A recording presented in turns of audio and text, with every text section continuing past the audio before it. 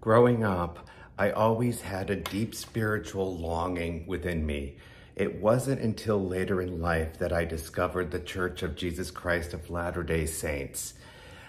I joined the church as an openly gay man, and this decision marked the beginning of a remarkable journey of myself. Embracing my identity and reconciling it wasn't easy. I faced moments of uncertainty, even doubt, but through prayer, introspection, and seeking guidance, I found strength and solace.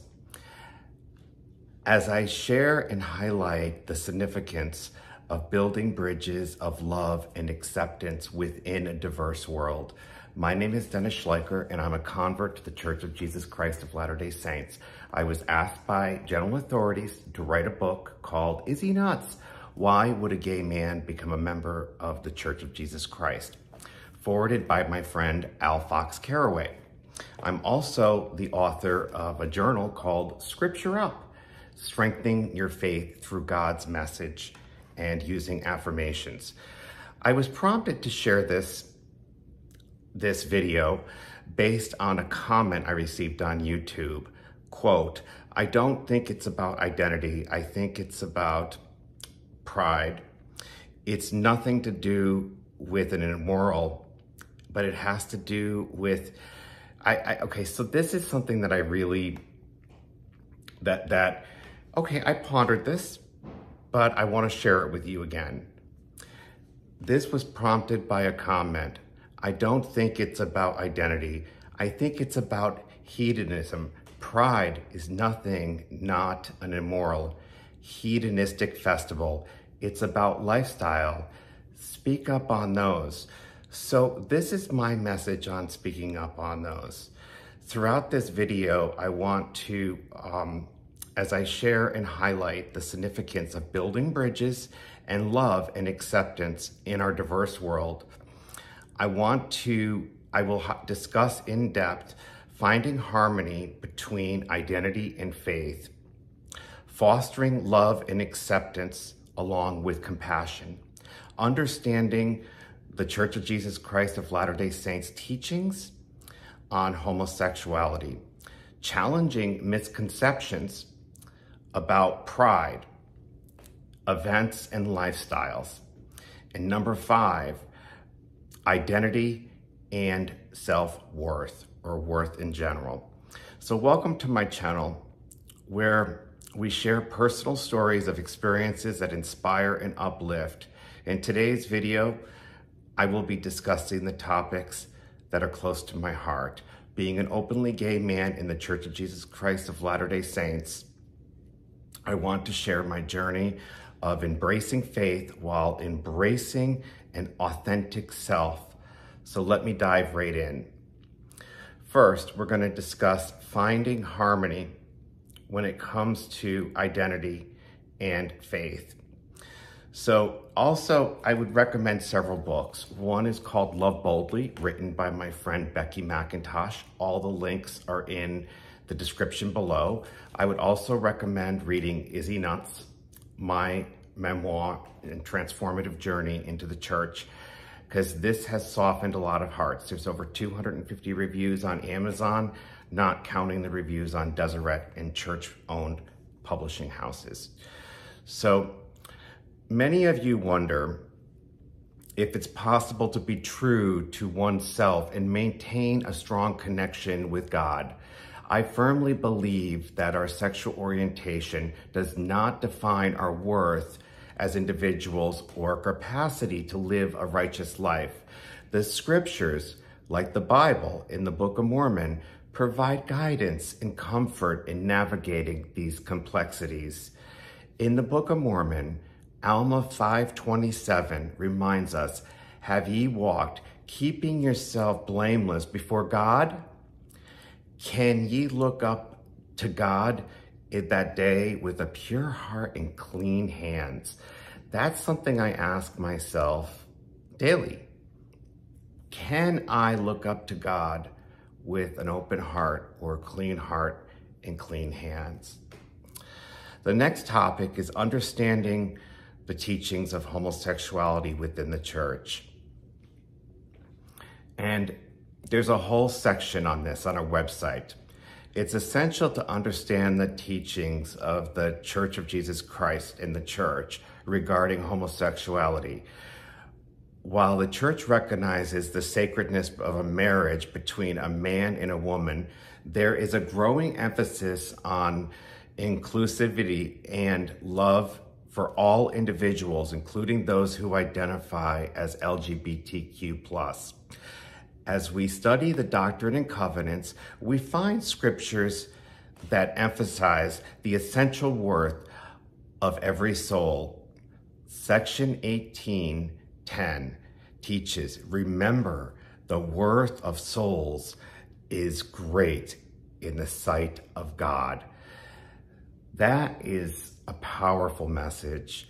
And I'm going to share that on our official church website, Come Unto Christ, there is, and there'll also be a link in the description, there is a whole section on same-sex attraction. You can spend months reading and watching those videos by Elder Christofferson, Elder Oaks, members of the First Presidency, Quorum of the 12. They all invite us, just like our prophet, Russell M. Nelson, says we need peacemakers in this world. And I'm going to quote him in a little bit. The next topic I'm going to talk about is challenging misconceptions. And let's dive into this. Pride events and lifestyles. Pride events are often misunderstood, and some perceive them as solely focused on hedonism or promoting specific lifestyles. However, it's important for us to recognize the diverse range of the experiences and journeys within the LGBT community. Let us not judge, but instead strive to understand and emphasize. Jesus taught in Matthew chapter 7, verse 1 through 2, judge not that ye not judge, for with what judgment ye judge, ye shall be judged. That's important. Ye shall be judged. We will be judged. And with what measures ye meet, it shall be measured to you again. Now, understanding and the misconceptions about pride events and lifestyles. I was one that before I was a member, I was an LGBT advocate. I was the one marching at pride festivals. Now I'm the one marching for Christ. But I understand, as I personally don't resonate with going to pride festivals, I respect those who choose to go to pride festivals and pride events. It's not for me anymore. That's my past. And we all have a past, even members. And so I think we need to respect those that choose to participate in pride. But again, this represents my past. Pride events and diverse lifestyles. So I want to go over 3 key points. And 1, address the misconceptions that pride events solely focus on hedonism or specific lifestyles. B, emphasize the importance of recognizing the diverse range of lifestyles within the LGBT plus community. 3, advocate for understanding and empathy towards various experiences and journeys of the LGBT individuals. So I personally have an issue with all these letters, A, B, C, D, what the heck? Because when I came out, you were gay, straight, or bisexual. There was no A, B, C, D, E, what the heck? You know, and continuing. But I do understand the importance of fostering change. The car that I drove when I got my license when I was 16 is not the car I'm driving now at 50. And if it was, it would be a pretty good antique.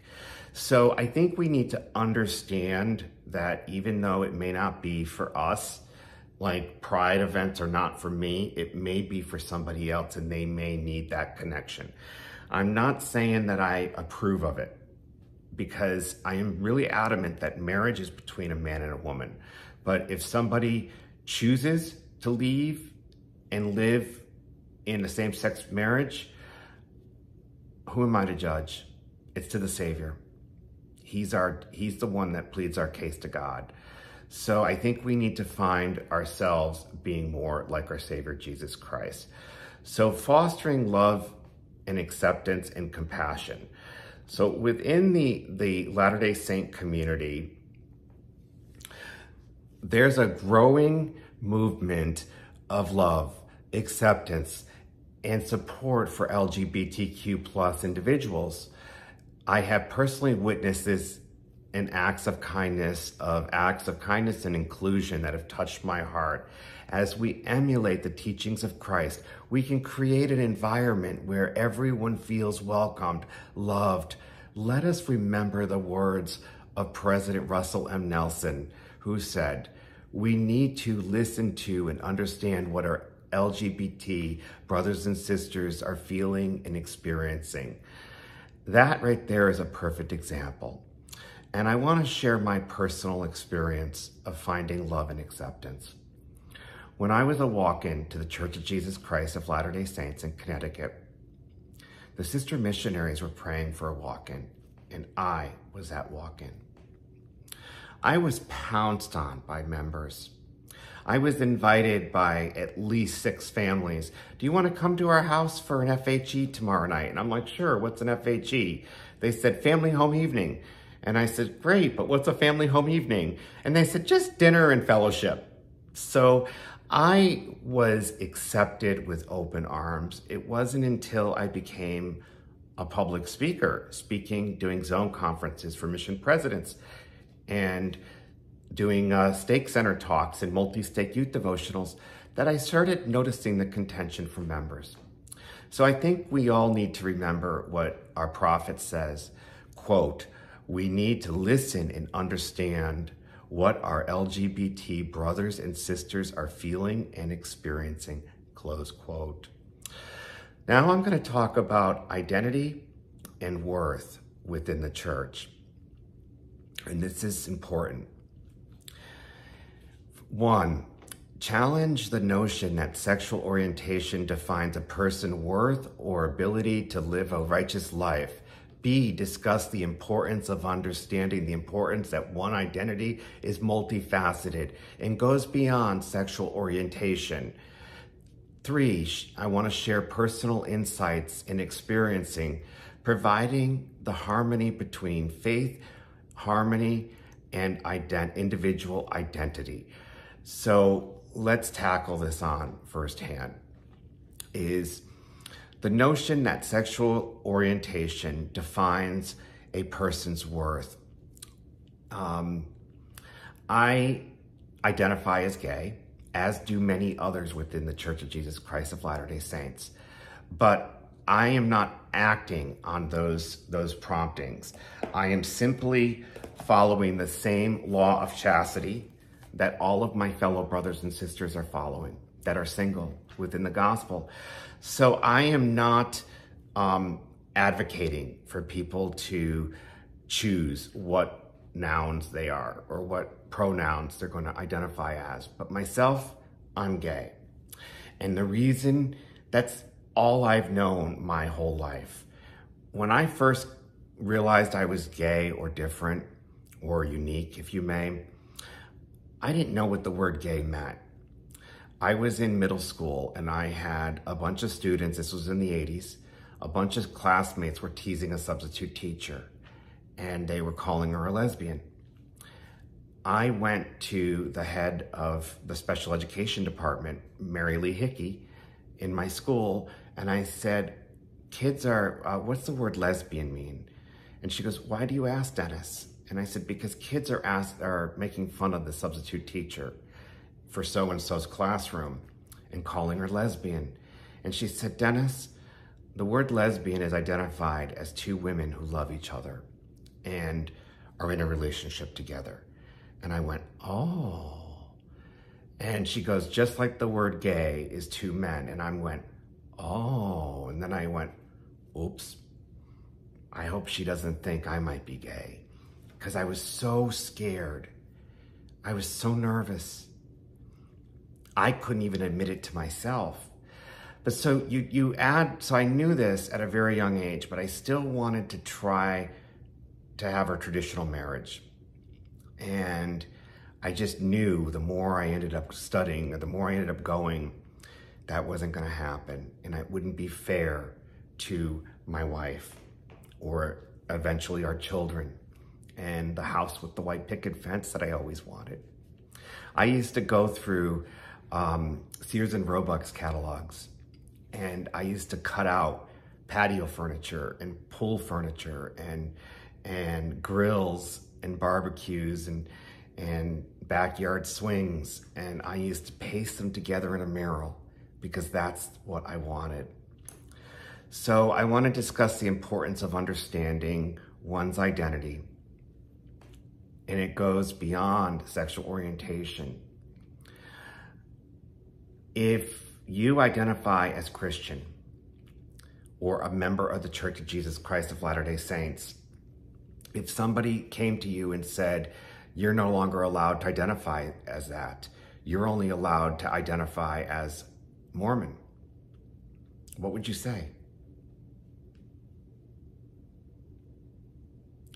I would say the prophet instructed us to not refer to ourselves as Mormon.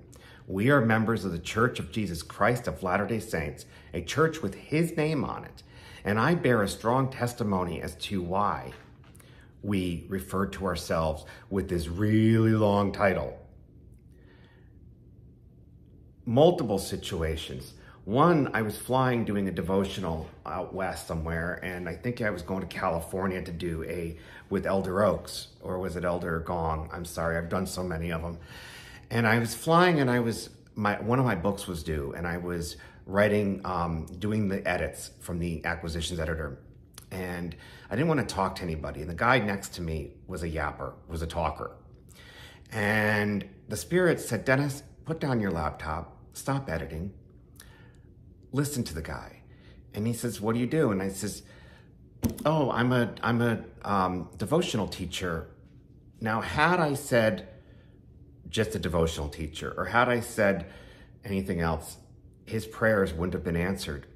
I said, I am a devotional teacher, and I'm flying, or a devotional speaker, and I'm flying to wherever, where I'm speaking to 5,000 single adults, young single adults, on being a convert to as a member of the Church of Jesus Christ of Latter-day Saints.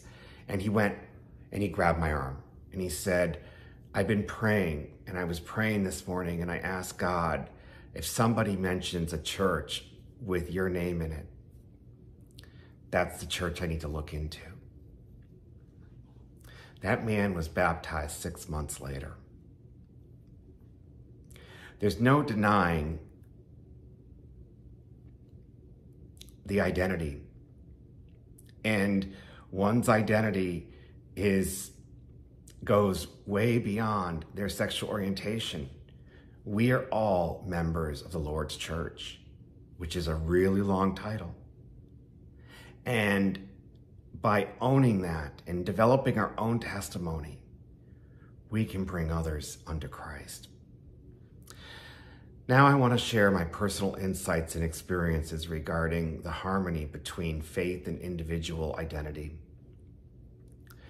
The fact that I am not the only person with the word gay on a church-owned publisher site is enough why a gay man would become a member of the Church of Jesus Christ. Elder Christofferson's brother has a book called May We Be One, A Gay Man's Journey. There are a lot of books that are published by our church with the word gay in it. It doesn't say same-sex attraction. It doesn't say anything else. It says gay. So the church has come a long way. In conclusion, I want to express gratitude for the opportunity to share my experience and encourage further dialogue. Please comment and share this to your social media pages. Share this to your Facebook, Twitter, Pinterest, whatever site you use, because this discussion does need to continue. I want to encourage you to embrace your own authentic selves while nourishing your own faith and relationship with a loving Heavenly Father. A Heavenly Father who gave His Son so that we may have joy. I love the verse in 2 Nephi chapter 2, verse 2, and I'll paraphrase. Nevertheless, my son Jacob in the wilderness. You know what? I'm going to pull it up because I think I need to read it verbatim so that way you can hear it. Let's see here. Where's chapter 2? Here we go. Have it well highlighted, actually, but this one isn't highlighted. But 2 Nephi chapter 2, verse 2, Nevertheless, Jacob, my firstborn in the wilderness, thou knowest the greatness of God, and He shall consecrate thine afflictions for thy gain. And I'm going to add to that. He will consecrate thy afflictions for thy gain, providing we strive to keep the commandments. And I can testify that. And I leave that with you in my testimony in the gospel of Jesus Christ as my testimony gets stronger and stronger. In the name of thy Son, Jesus Christ, amen.